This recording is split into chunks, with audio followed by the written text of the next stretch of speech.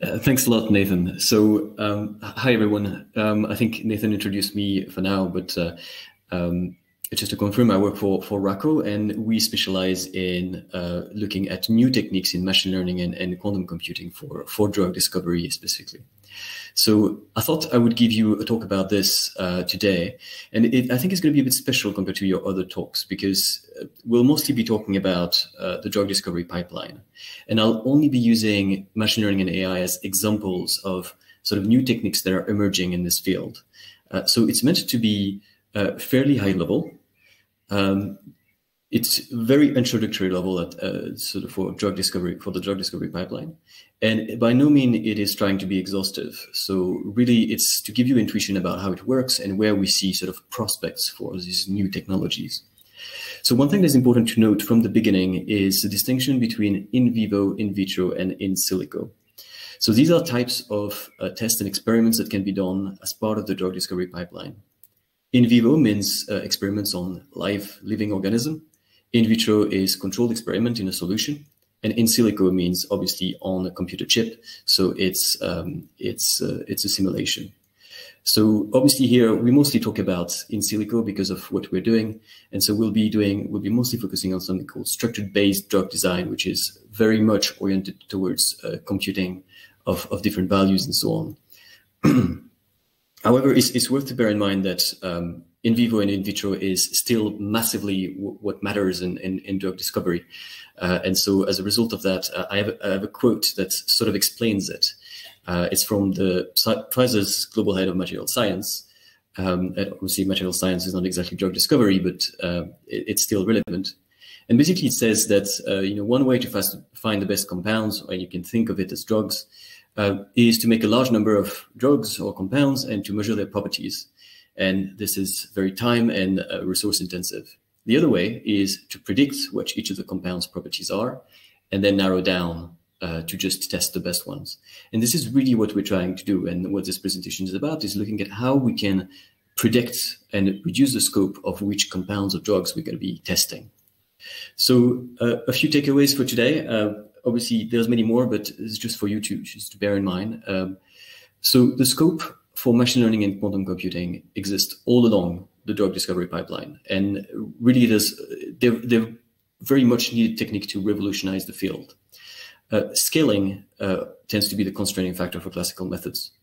And obviously, that means that classical methods that we're using usually to compute the values that we are required to compute in drug discovery usually don't scale well enough. And so for very big systems, they're either too slow or not accurate enough.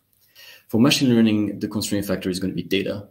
And it's a big problem across the industry is generating consistent and solid data.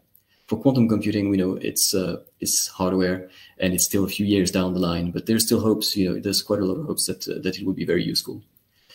In terms of obviously in vivo, in vitro is cost and time, and I think that makes sense and it's quite intuitive. Now, the last thing I want to mention is obviously this is a conference about quantum machine learning. Most of the methods that we're going to talk about here are quantum computing rather than just directly quantum machine learning. There are some quantum machine learning, but most of the methods that we talk about are hybrid between quantum and machine learning. So this is why it's important to do this distinction from the beginning. So we'll first look at an overview of the drug discovery pipeline, and then we'll go into each of the different steps. And from these steps, I'll give you examples of machine learning and quantum computing. So let's talk about what we mean by drug discovery pipeline. So the first thing you need to do is if you have a sort of virus or bacteria that you want to fight against, the first thing you need to do is to identify a target. And a target is going to be a protein or a gene of that specific virus, a drug, or bacteria. And it's going to be a protein that has an important role in development of the pathogen. So, for example, it will allow it to attach to a cell and so on. And what you're going to try to do is to jam that target by using a compound that will modify its behavior. So that's what we call hit discovery, which is the second step in the drug discovery pipeline. Once you know your target, and to give you an example, if you think of a picture of a virus, for example, all the little spikes that you see here outside of the picture of the virus, these are proteins that you could try to jam, for example. So in terms of hit discovery, what we're trying to do is, once we know that target, we're trying to find a compound that can bind to it and modifies its behavior. And obviously that's obviously quite a tricky thing to do. And you're going to find a few compounds that work quite well, and you need to find the one that binds very strongly to the target. But once you find this, so sorry, just a quick picture here. So you can see that this is what we're talking about. We have a target, we have a ligand, which is another word for a compound or a drug, and you need to find a way that for the ligand to stick to the target. Now, once we've covered these two steps, what we need to do is what's called lead optimization. So you'll find a lead compound, a lead ligand, and what you're going to try to do is you know that it binds to your target, and you're going to try to find what sort of externalities it might have on the body. And that means things like, for example, is it toxic to other parts of your body? Does it metabolize too quickly to be effective against a specific bacteria or virus? And so this is a very iterative and important process to optimize your compounds and shortlist them. So once this is done, then we can move on to animal and clinical studies. This is a very heavily regulated part of the industry. So step 1 to 3 are really much the early stages of the drug discovery pipeline. And this is animal and clinical study as the main core of the process. It takes 5 to 10 years. And obviously we won't be covering it in this presentation because it's very much out of scope for us. So we're going to start with targeted identification, and I'm going to present you briefly what it talks about, and then we'll give you an example of sort of machine learning and quantum computing methods that have been presented or proposed for this. So the first thing is define a drug target. It is a biological entity, usually a protein or gene, that interacts with and whose activity is modulated by a particular compound. So it's exactly what we talked about. And there's two aspects in this, just to intro this section. The first one is that obviously it's pointless if the protein in itself has no role in the pathology. So we need to confirm first that it has a role as in the pathogen. That's mostly done in vitro and in vivo, so we won't cover it in detail here. But once you know this, what you need to do to be able to perform computation on this target is that you need to confirm the structure of the target. So the structure of the target and of the structure of a protein is the way the shape of the protein, and that determines how it will interact with other biological objects, for example, a drug. So it's very important to compute that early on in your process. So usually what you have, which is very easy to do when you know what your target is you can compute its components. So these are amino acids. They are very small sort of components, molecular components of a protein.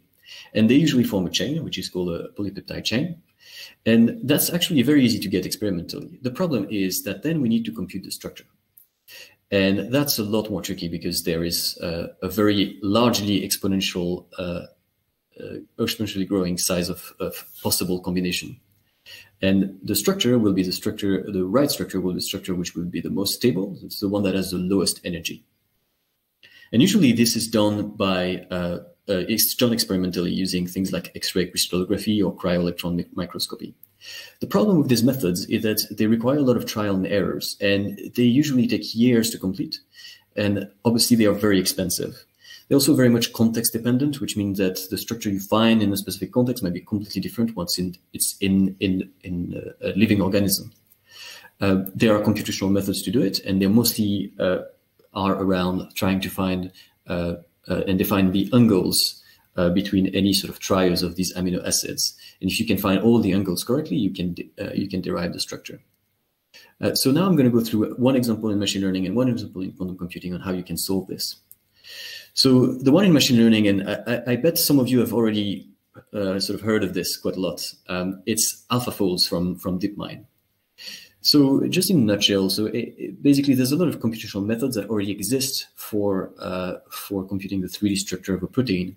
And every year there is a sort of competition that happens, sort of critical assessment of protein structure prediction. And every year a team competes to produce the sort of the best match for an unknown structure given a chain of amino acid.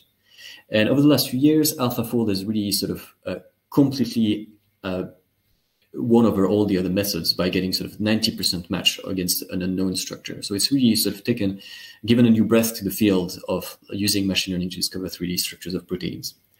So it's obviously not a silver bullet. There are still, constraints related to the fact that it's trained on experimental data, so it's constrained by the data on which it is trained, and there are still corner cases on which it doesn't work quite well.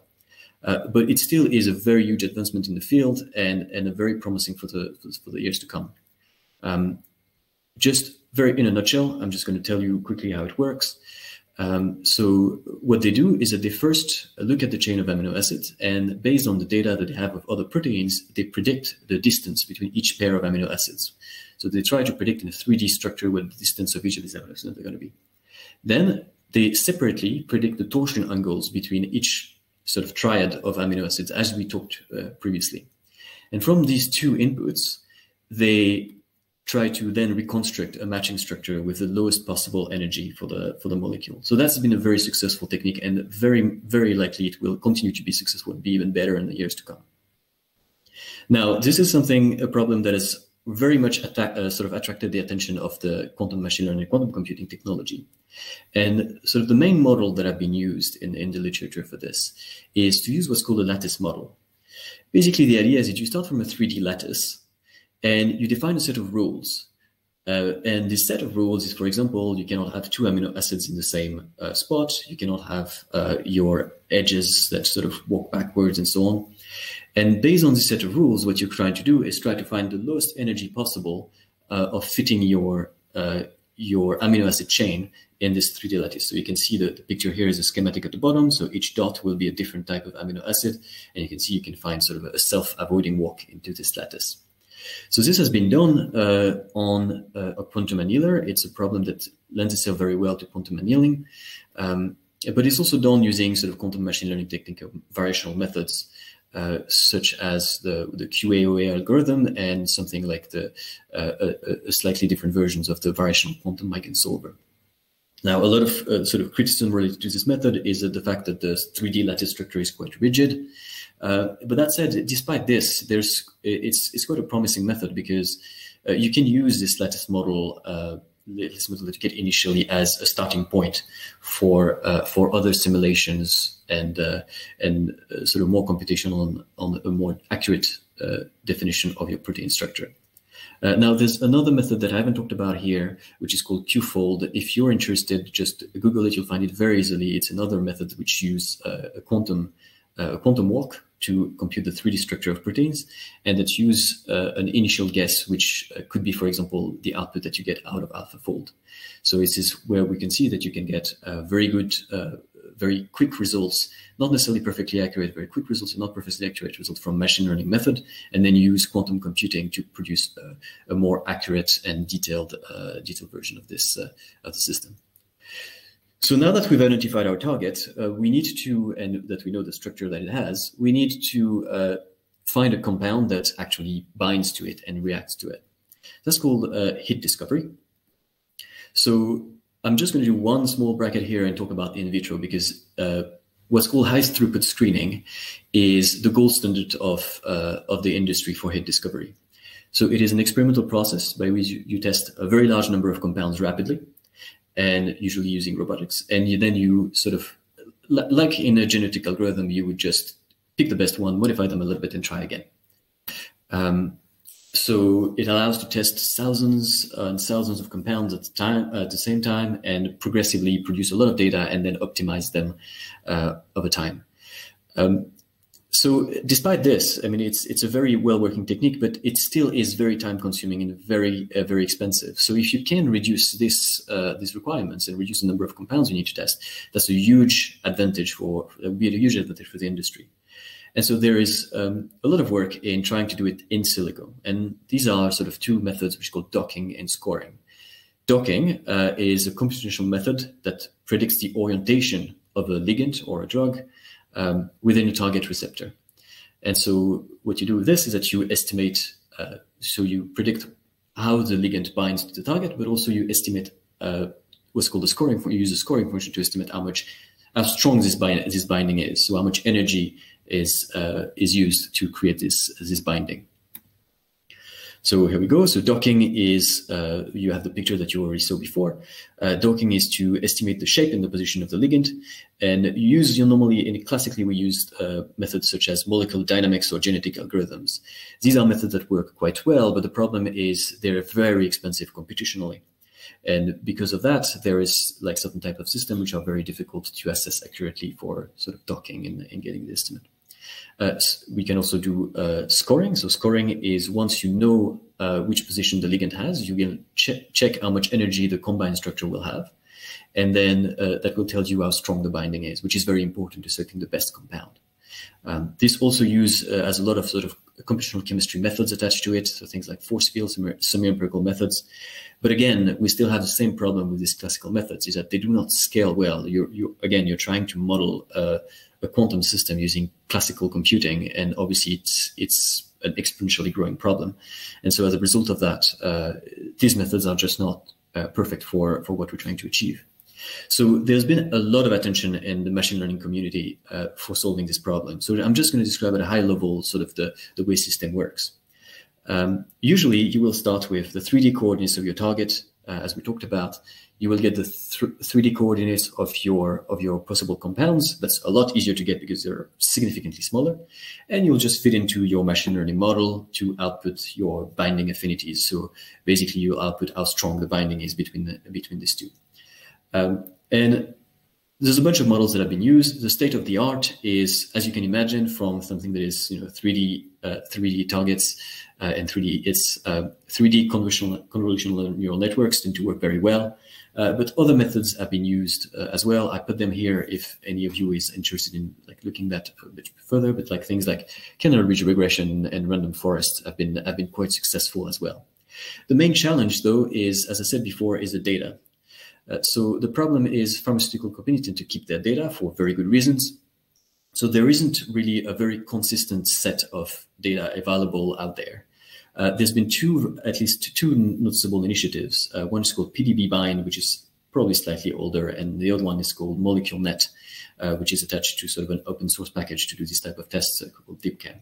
And both of these data sets, what they're trying to do is to produce a set of benchmark data for this type of methods. So they're very good references. If any of you is interested in this field, to go and have a look at and try to get some very solid data to test your models. So let's have a look at how the quantum computing community has been thinking about docking. So here I'm just going to present a research that has been done by actually Xanadu and another company called Protein Cure. And it's a method that uses a quantum device to perform molecular docking. So for this, we need a small definition first, which is the one of pharmacophores. So that's a very unusual word, but basically pharmacophores are just small molecular groups. Like you can think about a small group, which will be an hydrogen donor or a nitrogen receptor and so on. And the reason why we group them together is because they are the groups that are responsible for the binding. So two of these groups can bind together and form a link between two molecules or a protein in a molecule. So what we can do is then we can rewrite our molecule into these pharmacophores. So here you can see we have a ligand with 4 different pharmacophores. And what we do is that we create a graph out of this. So each pharmacophore is a node, and you create an edge that represents the distance, the sort of physical distance between each of them. Now you can do the same thing with the target receptor, which usually is a lot bigger. And from these two things, what you can do is that you can create what's called a binding interaction graph. And it's basically a graph which includes all the possible combinations between these two. So you take all the pharmacophores that can bind together, and you create a graph with whether or not they can be linked together. And your task here is to find, in this graph, to find the subgraph which is fully connected. So that means it needs to be fully connected to represent the full binding, but the full binding of the ligand and the receptor, and which is the biggest possible, because the more binding there is, the stronger your binding is going to be, and the better compound you're going to have. And so the device that they use to do this is a small photonics device which has been designed by Xanadu, I think. And basically, it's a device on which you can encode the graph that you're looking at, and you can sample from that graph. So you input a lot of photons into that graph. It's a photonics device. And what it does is that it samples graphs out of all the possible subgraphs that you can create from your binding interaction graph. And you can get a subgraph from there. And from there, you have an iteration to find a fully connected graphs in there. And what you can do with this is find the maximally weighted graph with a very high probability. So you can sample through it and very quickly find the most sort of the graph which has the highest number of binding points between your ligand and your target receptor. Obviously, that sounds simple when you have sort of 4 on one side and 6 for the target, but you can imagine in real life you will have probably 200 on one side and 2,000 on the other, which obviously creates a very, very large number of possibilities and a very difficult task to compute otherwise. So obviously scoring. So once you have found how your ligand and your target bind together, you need to check how much energy this new system has. And obviously for this, we can use methods such as the variational quantum eigensolver. I'm pretty sure you've heard about it about 1,000 times since the beginning of the conference. I'm still going to go through it very quickly. But anyway, so you will start from an array of qubits, which you can initialize in the way you want. And then you will apply a quantum circuit to it. So that specific quantum circuit, you can design it the way you want, but what's important about it is that it's parameterized. So at the beginning, you will start from either an initial guess of the different parameters in your quantum circuit, or a random one. And then you measure your states, you compute the energy of the molecule, the energy of the molecule that you have, and then you can update iteratively your circuit up until you find the array of qubits that represents the ground state wave function, so the wave function which has the lowest energy, so the electronic wave function which has the lowest energy for your molecule. So you can do that iteratively, and you can find the energy of, for example, a complex which is composed of your target and your ligand. So obviously, this is near-term quantum algorithms. There are methods as well for fault-tolerant quantum computer, but I'm not going to brush through these because there's a lot of things to talk about. It's still quite a lot under question. The variational quantum eigensolver is still sort of unclear whether it can outperform state-of-the-art classical methods. I think the main sort of thought at the moment is that classical computational methods tend to be faster than, or at least scale the same way as the variational quantum eigensolver. However, you might be able to get better accuracy on something like the VQE. Obviously, this is all up in the air. A lot more research needs to happen before we can discuss this. And obviously, the variational quantum eigensolver often sort of is subject to the same features and pitfalls as any parameterized quantum circuit. So as a result of that, it has a number of constraints as well. So once you know all these techniques, you can find your target, and from this, you can find a bunch of ligands that binds to your target. And so what you need to do from these ligands that you found, from the hits that you found, is optimize them. So these hits are now called leads, and I know it's very confusing. They all have a lot of different names, but now they're called leads. Leads is a drug, a compound, a drug candidate, and what you're going to try to do is optimize them. So the process is lead optimization is the process by which a drug candidate is designed after an initial lead compound is identified. And really what you're trying to do here is to avoid externalities on other biological systems. You want to avoid that, for example, the drug that you produce might be toxic for specific parts of the body, and so on. So the way it's done is usually very much so in vivo, in vitro, so through experiments, and it's an iterative process as well. You try to approximate the impact that it might have on other biological systems, then you update your compounds up until you find one that is the most, a series of compounds which are the most promising. There are important metrics here, which are called the ADMET metrics, so absorption, distribution, metabolism, and excretion. And these are sort of absorption, for example, absorption of the compound in the body, whether it's well absorbed, it's distributed throughout the body, does it metabolize too quickly to have an impact on the body, and so on. There's another one called toxicity, which is usually separate, and toxicity is whether or not it has the potential of being poisonous for humans in particular. So obviously, as I said, it's done a lot in vivo, in vitro, but it's a field of drug discovery pipeline that is very much data-driven. because obviously you cannot really test the toxicity on human beings directly. So you got to have proxies that you can estimate, and these proxies are data and so on. And so the field has very much rely on something called quantitative structure activity relationship, which is basically looking at the correlation between the composition of a compound and the risk of toxicity or the risk of like too fast metabolism and so on. So it lends itself very much to machine learning. And so I'm just going to describe very quickly how it works in general, and then we'll move on to a quantum example. So you will start with a 2D molecular graphs of your compound. And from there, you're going to extract what's called descriptors. So descriptors are sort of abstract features about these molecules. It could be, for example, the atom types that you have in this molecule, the rings. So rings is a carbon ring. So if you see the C2, C7, C6, and so on, this is a ring. How many rings you have, what is the maximum size of the ring. And you can have more complex one, like for example, the topological surface of your molecule. So from these descriptors, what you're going to do is that you can try to attach them to ADMET properties. And these are things, for example, the impact on human liver function, bioavailability, or for example, whether a molecule can cross the blood-brain barrier, and so on. So once you have this together, well, you can start using your machine learning model to do that. And I found a quite nice summary that I wanted to share here, which is done by Bayer's. So it's a huge pharmaceutical company, and obviously they use these techniques a lot. And here you can see sort of a summary of their research.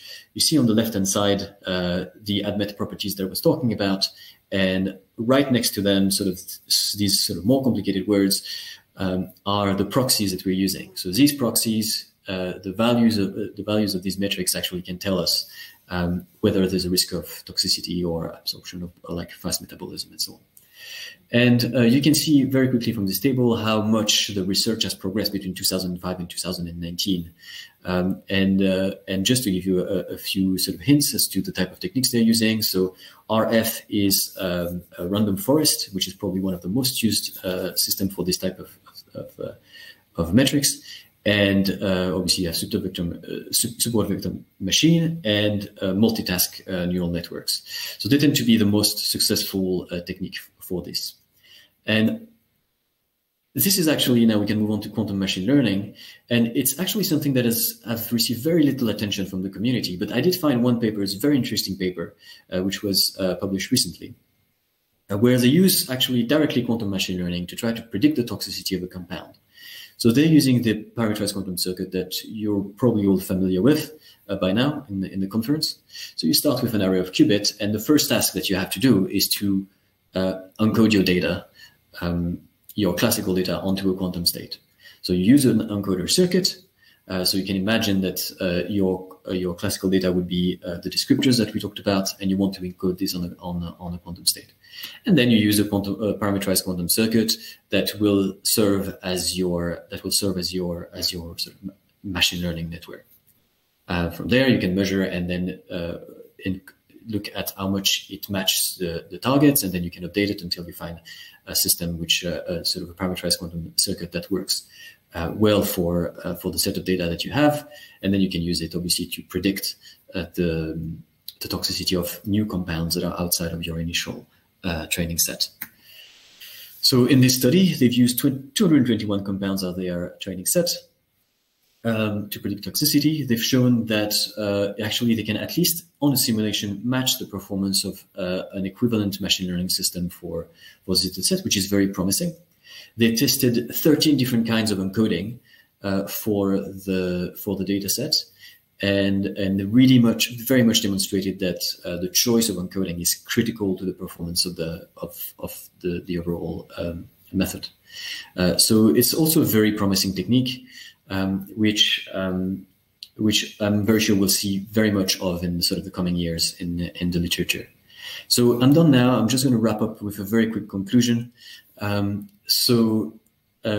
What we've seen is that there are 3 steps in the sort of the early drug discovery pipeline, in which there's a lot of possible prospects for machine learning and drug discovery and quantum machine learning. These are target identification, hit discovery, and lead optimization. And throughout all of the 3, we really see a pattern here, which is that machine learning is really here to speed up the computation. It's really a method that can be used to sort of speed up and move tests away from the experimental part of the pipeline, so that you can do much more on the computer and save, time and cost. Quantum computing, on the other hand, it's still in its infancy. There's a lot of research that is required and a lot of progress in hardware that is required to make this work. But very importantly, quantum computing is mostly focused on trying to find the most accurate result possible. And this is where sort of how these techniques later on will likely work together. So on that note, that closes my presentation, and I'll hand over back to Nathan. Thank you very much, Jules. It's a great talk. And I want to put a call out to the chat to send in all your questions for Jules about the connections between drug discovery, AI, and quantum computing. We'll look forward to seeing those. So I have a question. This is something that's always in the back of my mind. You see headlines like we have AlphaFold, protein folding is solved. Essentially, that's the headline that you see. It's obviously not the case. What more needs to be? Well, so it's not the case. You're entirely right. So if we think about AlphaFold, for example, first of all, they can make a lot more research, right? AlphaFold has been sort of disclosed for about 18 months now. You can imagine that sort of 18 to 10 years down the line, they will have made a lot of progress, and who knows whether they will have solved the question of protein folding. But the truth is that it will very much improve our understanding, because even if you don't get a perfect solution, an initial guess is already much better than not having anything. And so as a result of that, these are methods that are already very, very useful. Another point to raise on this is I briefly mentioned, and I didn't put it in the presentation because it would have been too long, but I briefly mentioned something like the QFold algorithm, which uses a quantum walk, basically, which is a quantum version of a random walk from an initial guess to find a better result. And this is also where we see that sort of the technology can go, where you match first a machine learning algorithm, which gives you sort of a 99% match with what your true result should be. And then you have another system which possibly is based on a quantum computer, and then allows you to get sort of that last 1%. But obviously, this is speculation, and it might be years down the line. But so that's kind of how you see things playing forward in the future. If you think about the intersection of quantum computing and ML, that they're always kind of working in tandem rather than competing against each other. Absolutely. They fulfill different purposes. So if you have a well-trained machine learning model, and I'll put a bracket to this, but if you have a well-trained machine learning model, your quantum computing will never be as fast, if you see what I mean. But it might be more accurate. One thing that is worth noting, though, as a bracket to this, is obviously quantum machine learning, where you use your quantum circuit as a neural network to and your machine learning model. Obviously, if you have a fully well-trained sort of quantum machine learning system, well, you can have the speed that you would have normally on the machine learning model. So obviously, it could compete with traditional machine learning methods. But again, we already see, we already know at the moment, there's already quite a lot of research that shows that quantum advantage using quantum machine learning will be restricted to specific tasks, specific type of data, specific type of encoding. And so we can perfectly see sort of a system in which, machine learning and quantum machine learning work in tandem for solving these specific problems. I approve of this answer. Quite often I find that people focus too much on, you have to have this foil, you have to compare classical versus quantum, and in order for quantum to somehow be justified, it has to be better than classical computing at everything. And that's like saying, well, I have a hammer already, but a screwdriver isn't, it doesn't beat a hammer at what a hammer does, so therefore I shouldn't invest in, buying screwdrivers. Exactly, that's a very good way to put it. Different tools. Exactly. Cool. We're getting some questions from the chat here, so I want to make sure we call those out. So, do many labs in the medical field or in drug discovery, are they starting to get interested in quantum machine learning? Are they starting to even use it? So for the former, yes. We see a lot of interest from very large sort of pharmaceutical companies, and it's very much growing interest for sort of Obviously, machine learning has been an interest for a while, but for quantum computing. Obviously, there's a few things that I can disclose, but we are working right now on different projects with pharmaceutical companies on quantum computing projects. That's for the interest. In terms of the using it, obviously the challenge is that at the moment the quantum hardware is not quite ready yet. And what these companies are doing is they're not so much researching whether or not they can do it. They can do something useful with it now. What they want to do is, what they're trying to do is try to understand years ahead where this technology will have value for them or for the specific sort of pipeline for the specific drugs they design. And the reason why they need to do this is because they need to stay ahead of the curve, and they need to sort of plan ahead for their own sort of like expertise, a sort of team of experts and so on. And so, yes, there's very much an interest from the pharmaceutical industry into quantum computing and quantum machine learning. It's great to hear that there's all that interest, even if it's still at an early stage these days. So for me, I've often seen people making the claim that you need to use these really advanced tools for drug discovery because molecules are essentially quantum, right? They're fundamentally built out of atoms, and atoms have electrons, and there's different orbitals, and so somehow fundamentally they're quantum mechanical, so you need to use a quantum computer. But as well, we know that the more you zoom out, the more classical physics is completely valid description for all the accuracies you might need. So where do you think we draw the line between when drug discovery becomes a classical task versus a quantum task? Well, I think there's sort of several layers here, and I think that first and foremost, drug discovery is an experimental task. It's because ultimately, you want to know that it works in a living organism and that it doesn't destroy it and does the thing that it wants to do. Once you try to look at it from a computational perspective, you can, as you said, you can very much describe a lot of systems using classical physics and using classical mechanics and so on. And the trade-off is often going to be between using a brute force approach using quantum mechanics, because they are sort of quantum system inherently, and using a more sort of maybe a slightly smarter approach where you try to use the classical methods to ignore the approximation that exist in the classical physics and that impact what could impact your results, and say, well, look, we can get 99% of the results using classical methods. There may be some bits of quantum that we don't get, but at least we can get it, 1,000 times faster. And so I guess that the frontier between the two is speed versus accuracy. Is whether you have thousands of compounds you want to test or you want to estimate the properties of, or whether you have one and you want to be absolutely sure that it's the right one. So I think this is where sort of you draw the line between using sort of classical methods or using sort of more quantum-based methods. That makes sense. That answers your question. For sure. The more the more drugs you have to sift through, the more efficient you need to be about it. You look for the best tools that provide that a little bit of advantage potentially. So a question from the chat from IceCon13. He says, or she says, the graph approach for finding the best binding sites is really interesting. Could you elaborate on that? Well, I can speak a bit more about it. I obviously would very much welcome you to go and look at the paper.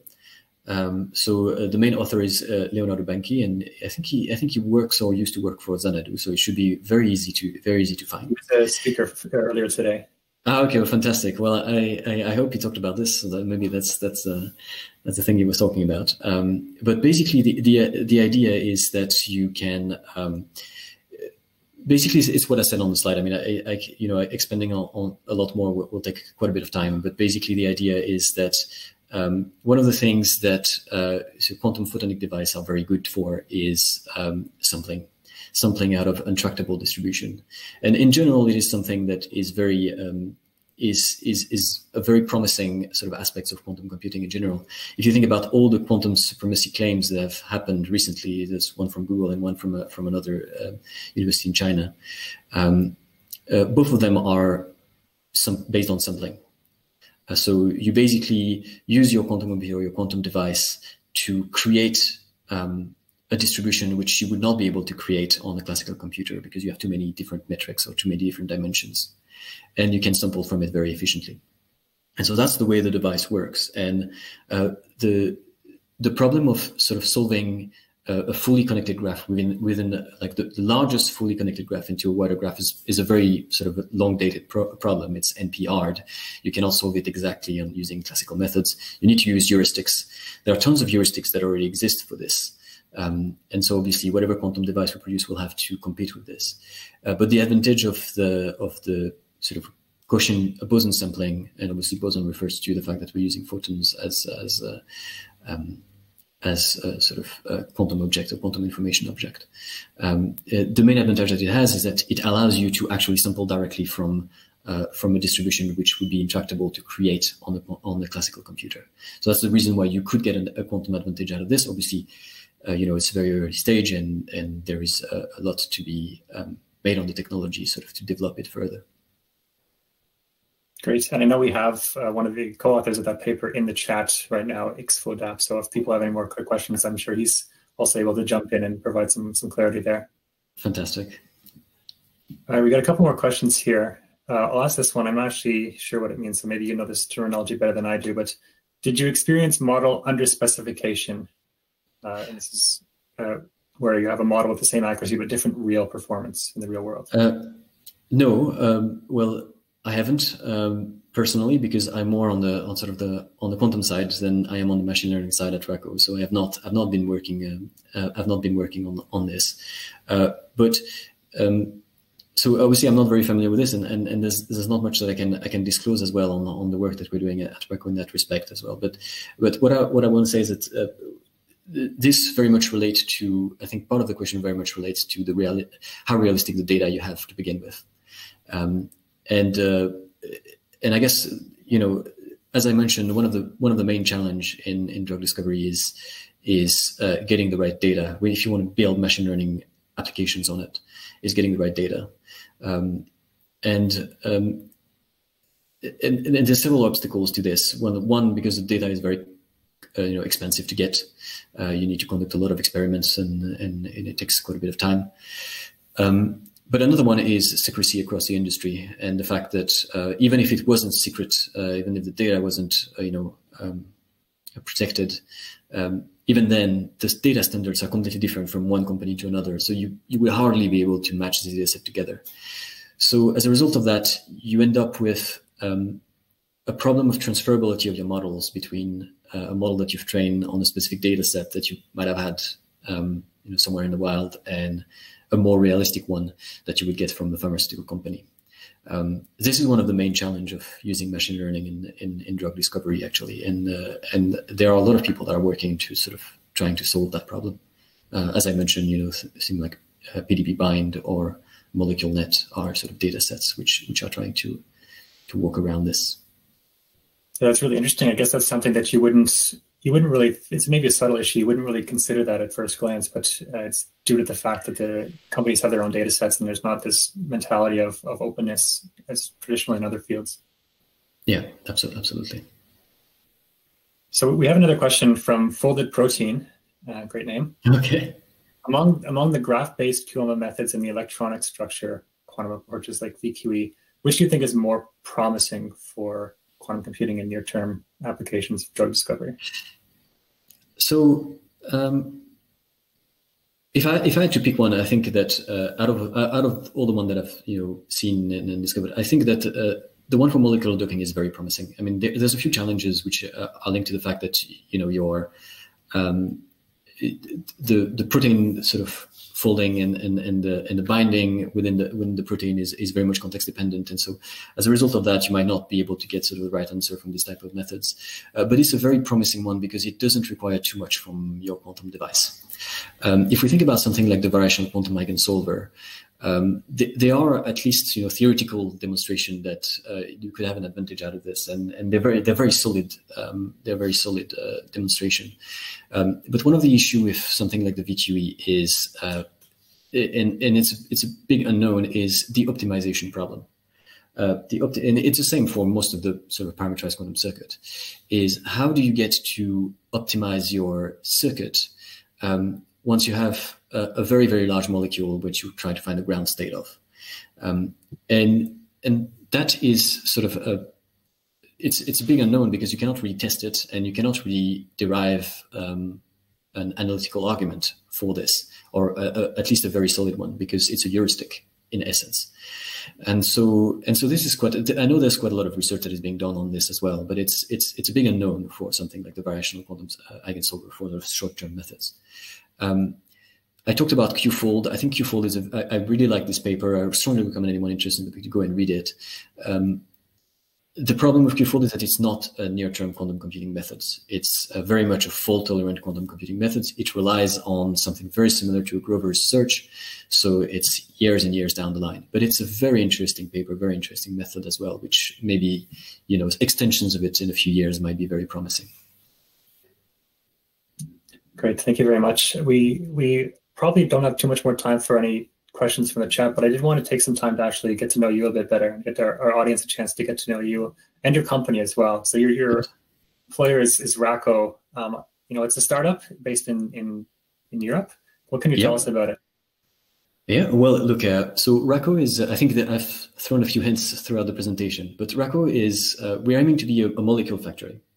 And that means that we really want to be able to develop and create all the tools which are necessary to go from you know, an idea about what a molecule should be doing, all the way to designing this molecule, you know, in the at least on the computer, and that involves a number of methods, generative models or machine learning models to predict the properties of a molecule.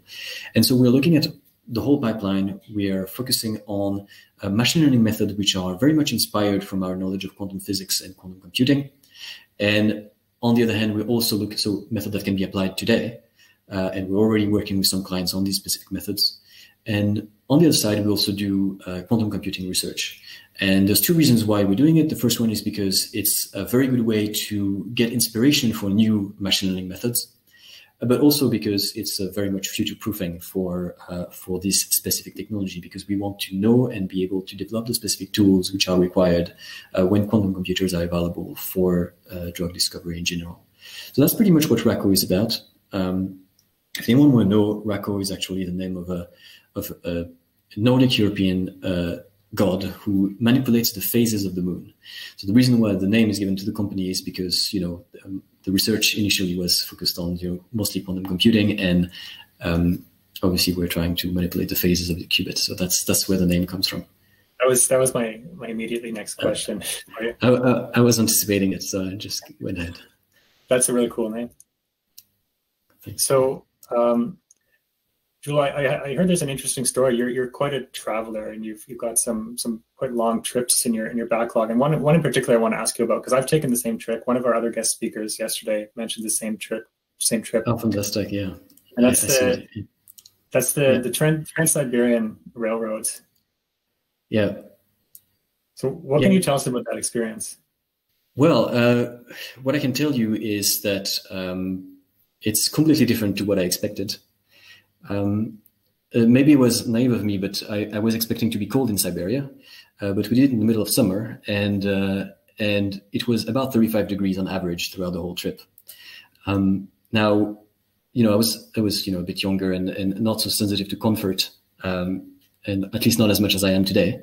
But you can imagine that being stuck in a train without AC at 35 degrees outside for you know, a 38-hour drive without break is not exactly the most comfortable experience.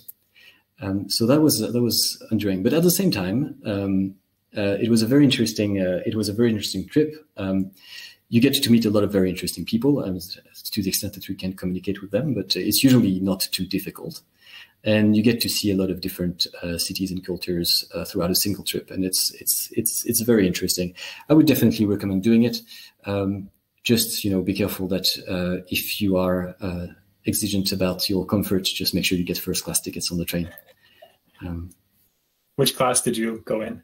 Oh, I was probably some of the lowest one. The third class, the Platz-Cartney? So there is no, I wasn't. So there's I think the lowest class is a full train of wagons where you have a a full coach in which you have all the beds together, and it's a sort of a big. We didn't go that far. We had a cabin we've sort of shared with sort of a 6 people cabin.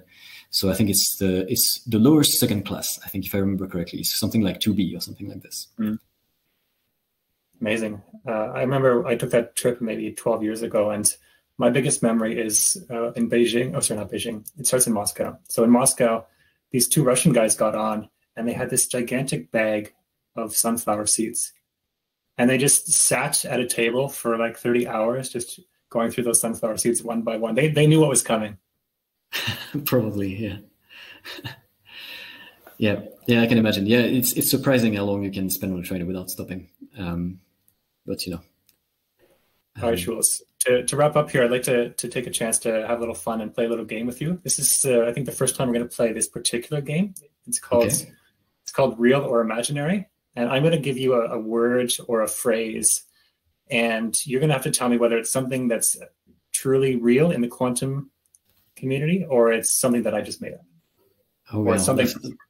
So you just have to say real or imaginary. I think that's going to be quite challenging. There's a lot of sort of very out there concepts. So, all right, let's get started. This will be fun. Here. So let's start easy. Convolutional neural network. Well, that's real in the machine learning community. It's usually used for sort of image-based machine learning methods, so visual-based, those of computer vision. Right. Correct. I'll give you partial points to that because I said convolutional neural network instead of convolutional. Convolutional. Oh, sorry. Convolutional. Well, I've never heard of it, but I'm pretty sure someone will have come up with something like this. So is it a real thing? That is the real thing. There's a paper titled Convolutional Neural Networks. Fantastic. All right, here's one for you. I should read it. Yeah, go on. Q continuum. Q continuum. Well, I have no idea. I'm going to say that it is imaginary. It doesn't exist. That is correct. It is imaginary. It is from Star Trek: The Next Generation. It is an extra-dimensional plane of existence inhabited by a race of beings known as the Q. Great. So see, I thought I had heard it somewhere, but I couldn't match it to anything. So I was doubting a little bit, but that makes sense. All right. Here's one I think you should be able to get, I hope. UCCSD. Well, UCCSD, yes. It's an ansatz for variational quantum eigensolver, which means unitary coupled cluster single and doubles, and it refers to single and double excitations for your molecule. Spot on. All right, one more here. Okay. Ulaanbaatar. Well, okay. So that it's not really part of the quantum world. Well, I guess it is because everything is, but it's the capital of Mongolia, and it's a very interesting city. Strongly recommend going there if you have any sort of need a tip for a restaurant. I know a fantastic Italian restaurant there. So there you have it. You can get your best Italian tips if you're ever wandering around the capital of Mongolia from Jules. Exactly. Perfect. Well, it's been very fun to have you with us today. I'm going to conclude here, and thank you very much for speaking with us today. And Thanks we'll get to our next. Thank you very much, Jules. We'll get to our next speaker in a few minutes. We'll be right back. Thanks again, Jules.